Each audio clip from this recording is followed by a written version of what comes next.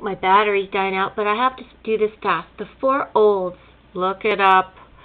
It was, the term Four Olds appeared in June 1st, 66, when they were going to sweep away all the monsters and demons, where old things were described as anti-proletarian, fostered the exploiting classes, and however, they want to destroy the cultures, habits, and ideas specifically constituted the Four Olds were never clearly defined.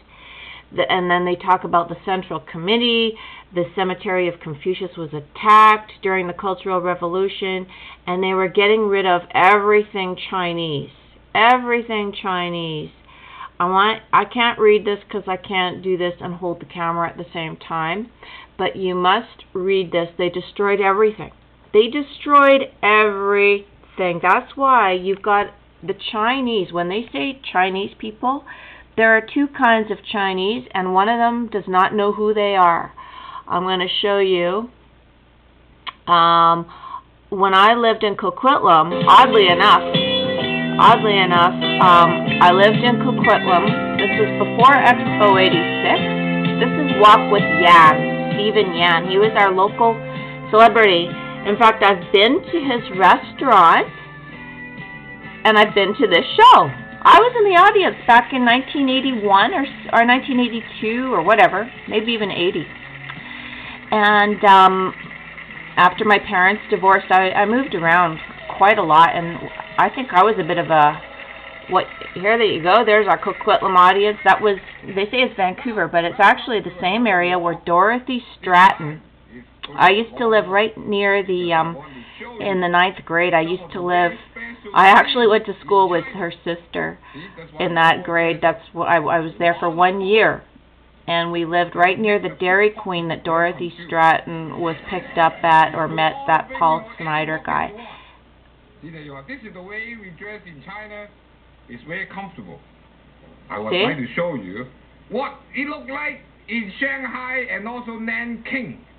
So anyways, poor Stephen Yan, he was kind of used to sell Vancouver in a way because the show was very popular. He even ended up on the David Letterman show, and he was funny and pleasant. And this is, remember, this is still under the, before the New World Order. This is in the 80s. This is when, look, it's all quite normal in China. This is before the New World Order and the Three Gorges Dam. There was a little bit of a golden age, like I said, all around the world in late 70s, early 80s, because our music was so good and our clothing was so nice, and there was no LED lights, there was no high tech, there was no cell phones, there was no computers. So it wasn't like this soulless, monstrous juggernaut. But see, now you have... So he's funny, but they're trying to destroy the Cantonese. Now there's a big difference between the Cantonese, like Stephen Yan, I should say, and these new Chinese, because remember, they lost themselves. Oh, there's my granny. I have a Chinese grandmother. My other grandmother is half Chinese as well, but I'm going to show you. Well, there's my granny right there. There's one of her daughters. She's half there, and there's the grandfather. Okay, just so you know, when I'm calling people out, this is why. But the point that I'm making is that my grandmother has a story, and nobody knows it because she's very secretive. But she was the daughter of a magistrate. They lost everything, and whether it's from the British and the colonial forces or the communists, it's a combination of everything. And we were not told. They don't like to talk about history because it's a shame. It's a big shame. And the problem is now when people say Chinese, they're talking about like crystal, like there's a different kind of a Chinese. Now I recommend to see WOK with Yan, Stephen Yan. This was copied ever since. About copying, now I'm talking like him. He always had these funny walking chair. So this is the real deal. This is a Cantonese, and this is what they're trying to get rid of, because they said, oh, it's like happy talk. That's embarrassing. So the Chinese are trying to destroy the Chinese, is what I'm saying. Can you believe it? Here's another example of a Cantonese guy that's a hero, Wilfred Wong. They are actually. And this is how they talk. We should seriously consider, rather than simply dismiss offhand, which often happens. Very rational. Wilfred Wong. He's going after the Satanists. He's awesome. He's a lawyer. He lives in Britain now. But anyways, but this is what I'm against. Okay. I've never this had that. Okay. this little biatch right there. Okay. So, but this. Human being. I'm sorry. You're a ridiculous human being. I'm sorry. And Crystal, because she's Chinese, she gets away with saying the creepiest things. And she's the other kind of Chinese. See her angular features? It's totally different from this, okay? Those are the two different Chinese we're dealing with. And I'm getting tired of people saying Chinese when actually all we're seeing are these mainland Chinese types. I don't know if she was probably born here, but these angular, these very tall Hans who are lying. She said something about feeding the red envelope to the dragon. We never did that. That's not the way you do it. She doesn't know who she is. She's married to some Jewish Hollywood producer, and she doesn't know. She's not the representative of any Chinese person, including myself. Yeah, they are looking down at the Cantonese, because you have to remember there's two kinds of Chinese, one that was tortured and one that wasn't. And I'm just saying that when people are tortured or traumatized and they don't get healed, they become the psychopath. They become the Ted Bundys of the world. They become the Jeff Dahmers, because something does happen to you when you destroy your 4 olds and you destroy everything happy. Like someone like Stephen Yan, they hate.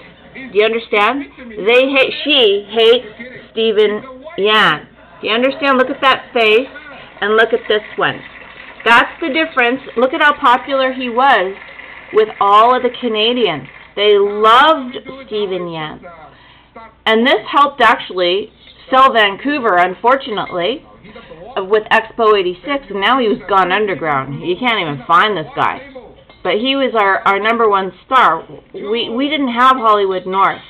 After Expo 86, I can't stand this chick. Get off of my screen.